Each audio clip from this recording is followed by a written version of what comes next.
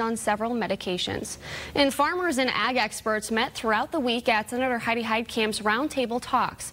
And on the agenda, tariffs, trade, and timelines. Farmers say the Farm Bill deadline of September 30th is increasingly important so they can have a safety net if and when the soybean tariffs start taking a toll. They add the long-term effects of these tariffs could hurt relationships with other countries, which could be detrimental in the long run. Senator Heitkamp says if the bill would move to the House, she's confident it would pass overwhelmingly. Long-term effect of these trade, pulling out of these trade agreements, imposing tariffs, we feel it's going to have a corrosive effect on our trading relationships that we've built up over the years. The deadline for the Farm Bill is September 30th.